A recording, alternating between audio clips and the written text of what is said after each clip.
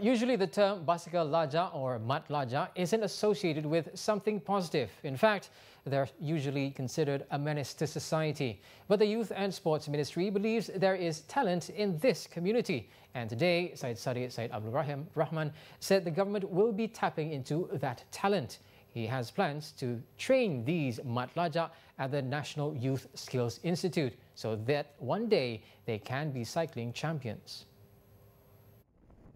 The minister explained that there are two types of Mat Lajak, one who likes to modify bicycles while the other prefers the need for speed.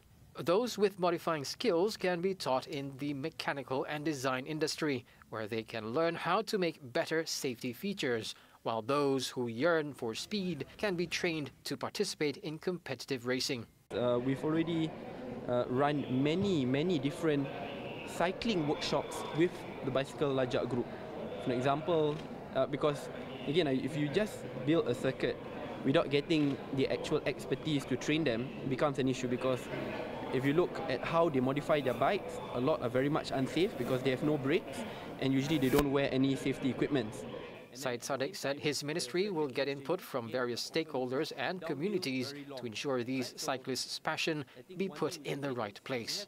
He was responding to calls for new laws to act against workshops or individuals providing modifications to transform bicycles into Basikal Lajak.